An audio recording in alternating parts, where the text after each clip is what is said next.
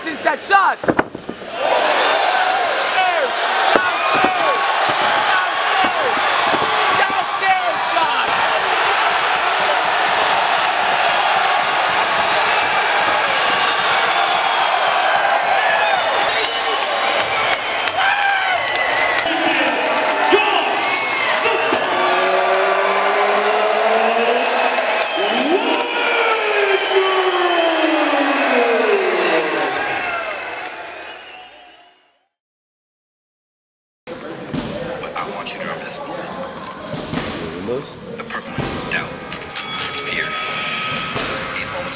So Diadora, like the shoe company, they did an official, like Rocky, with the movie Rocky.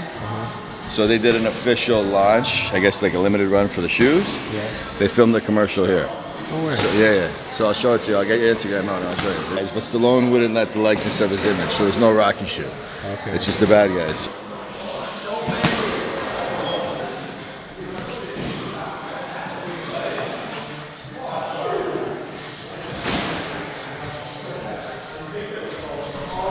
How does a guy from Orangeville become a top 30 welterweight in the world? Honestly, man, I've been boxing since I was 12 years old.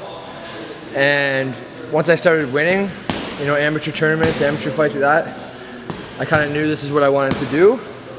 And, you know, I did have a little bit of a layoff, but at the end of the day, my whole life has been boxing. And just been consistent with it. And then I made a plan. You know, turning professional, I'm not doing this for fun and games. I want to get paid and I want world titles.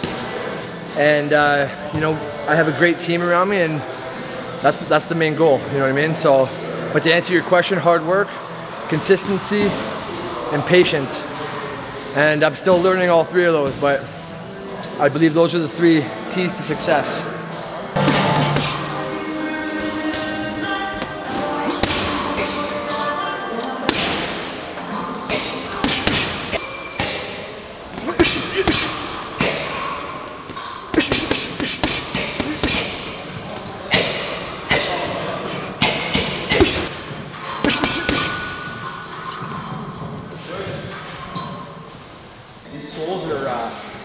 Change the bottom? So my first ever boxing boots were these ones. The titles are good. Good support. Yo, they don't have these style anymore, bro. Yeah. Well, I mean, the Nikes are the closest. These are the old school, like a lot of them get stiff in the feet. I feel like those ones are very loose. Yeah. It's nice. So we're gonna do 5 rounds of speed. So we got Mateo here, my boy. He's on the mitts. Paddle King, baby. Speed drills, and then we got Vinny. We're gonna do 5 rounds of power. So it's kind of slower but heavier shots. Humble.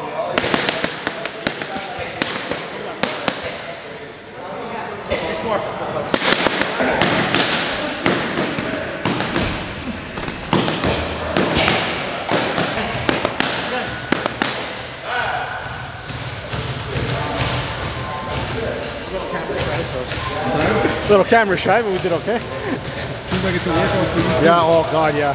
It's good, it's good. Another few rounds, and I'll be good to go. This is actually the first camp with Josh. Wow. So we're fairly new with Josh, so we're trying to get the rhythm down and trying to get his speed up, his punch count up. Cardio's nothing for Josh. He's good. I push him at probably 400 punches per round, and he's there, working hard. 8 more rounds, so anytime we train, usually what we do is we do 5 and 5. Don't give away our secrets. Maybe the last but they couldn't even replicate what we got anyway, no. So we give away the secrets. No. I sweat a lot. Oh, yeah. So if you see me doing the moonwalk, it's because of the sweat. Don't jump. 1, 2. It's 5 rounds of speed, now it's really 5 rounds of power. Build those hurting bombs.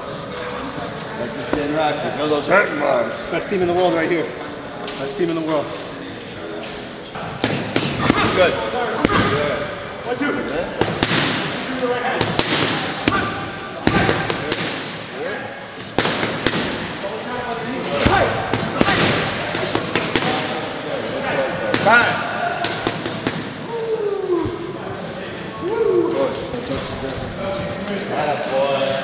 That's it. I'm not even on the fight. That's it. If I sweat for more than 45 minutes, I could be running, jogging. No, I don't know what, man, ever since I was young, I sweat like a sweat, right? But it helps with weight loss, it helps. Sweating's good for you. drink a lot of water. That sweat. Sweating's good for you, man. It'd be bad if you didn't sweat. No, I do that on the fight. As an athlete, if you didn't sweat, then there's a problem.